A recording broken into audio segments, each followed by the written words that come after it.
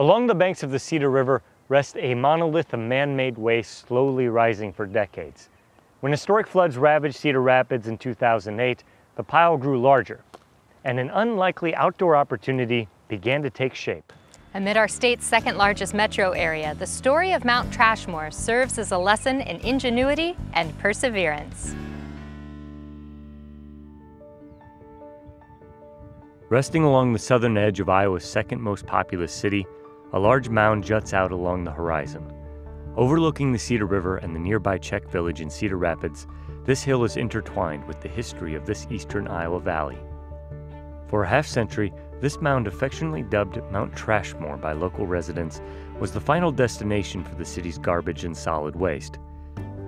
Considered by many residents as an unsightly trash pile on the horizon, this man-made mountain reached its planned expiration date in the early 2000s. Landfills are often capped and monitored for decades by the Iowa DNR as the waste underneath breaks down and slowly emits methane. Our Mount Trashmore is a closed and capped landfill in Cedar Rapids, opened back in 1965.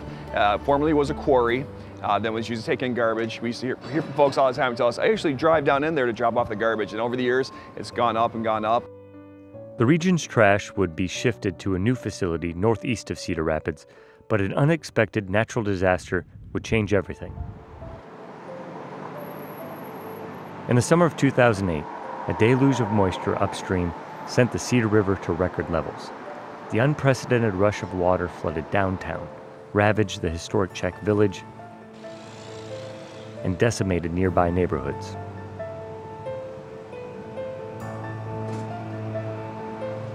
As devastating as the floods were, the reality of cleanup was far more impactful long-term. River water was entrenched in buildings for days, meaning entire neighborhoods would require complete demolition. After years of local, state, and federal government negotiation with landowners, the enormous task of solid waste disposal became clear. Many of the neighborhoods stood at the foot of now-closed Mount Trashmore. A state exemption allowed the Solid Waste Agency to reopen the landfill. It actually closed back in 2007, and then the floods of 2008 hit Cedar Rapids. And we realized for cleanup efforts, it'd be a lot faster if folks could use that location down there because it was right in the middle of all of it. We got permission from the governor of Iowa to reopen it. And then for 4 years, from 2008 to 2012, it took in over 420,000 tons of debris from the floods of 2008. An endless parade of dump trucks began trekking entire neighborhoods of debris up the hill. An incredible 430,000 additional tons of debris were added to the pile, raising the man-made mountain an additional 30 feet high before it was capped once again. So after the floods, we're talking homes, anything that basically was damaged by the floods. So many neighborhoods in Cedar Rapids just aren't there anymore. Just outside the gates of the landfill down there, the former landfill, all the homes that were in the Czech village area, those have been raised, part of a green zone now. So there's homes in there, there's businesses. Basically, it's people's memories and their lives. A decade after the historic floods, a new recreation vision is taking shape on the infamous and highly visible landfill. The region's Solid Waste Agency has spearheaded an effort to transform a mountain of trash into a majestic overlook.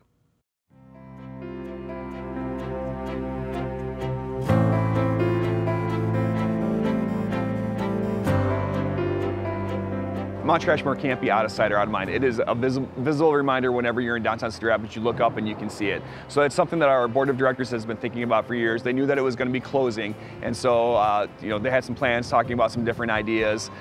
Before the floods, there's actually a day that we let people go ski down it and do some sledding, knowing that we couldn't really do that realistically in the future, but just to show the people that there was going to be a future use for it. But then when the floods hit, that kind of all got put to the back burner because we had to deal with the cleanup. But once it was closed and capped again in 2012, that was something that was a focus of our board right away. Like, how do we turn around and make this, this destination in Cedar Rapids, this something that you can't miss? How do we make this something that for the public that we can use, make it accessible, and make it something that can be part of the community? The new Mount Trashmore will have winding walking trails up to what some locals call the best view of Cedar Rapids. Plans are underway to build mountain bike trails for area adrenaline junkies to mix with the casual outdoor explorer seeking a photogenic moment. We have our scenic overlook that's at the top of it with a pergola overlooking the Cedar River, beautiful view of downtown Cedar Rapids. And right now construction is underway on the trail system. So there's going to be a walking trail, a 5,000-foot walking trail that will go from the base, work its way up to the top. And then we also have the service road that people will either walk or take their bikes up to the top. And once they get up there, there's going to be what's called a flow trail for bicyclists to go back down. And it's going to be a green level flow trail. So not quite the basic, not the most advanced, but it'll be a fun ride for the bicyclists. The landfill is permanently closed now, and pipes surrounding the giant mound will emit methane for decades to come. But planners hope Mount Trashmore becomes one of the liveliest spots in the entire Cedar River Valley. This will be a chance for the community, for the people who did lose those things in the flood. They can come back in there and they can see, yeah, we left a lot of things in the past, but the future is very bright. Mount Trashmore may be the clearest sign yet of a city coming to grips with a natural disaster and turning a nightmare into a public park. A mountain of trash that serves as a monument to history with a practical purpose. Only in Cedar Rapids can you stand on the garbage of the past half-century, enjoy the sights and sounds of nature, and take in the best view in town.